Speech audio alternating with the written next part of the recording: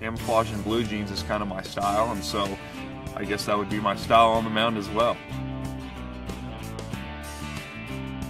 Baseball is such a traditional sport, and there's a lot of guys who are traditional players. They want to have that classic look and feel on the field, just like players did 30, 40, 50 years ago.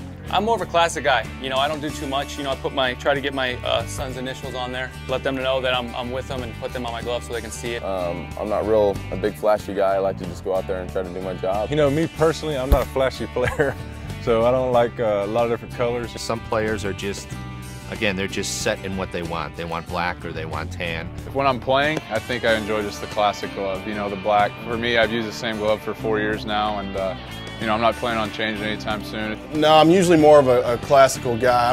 I have no flash whatsoever. Yeah, I'm definitely more classic. The custom with the colors, that's a little too much flash for my game. I'm not a, you know, bunch of colors, you know, flashy guy. It's really personal preference and how they talk about style. Some guys really like to have all the different color laces and everything else, but yeah, nice and simple for me.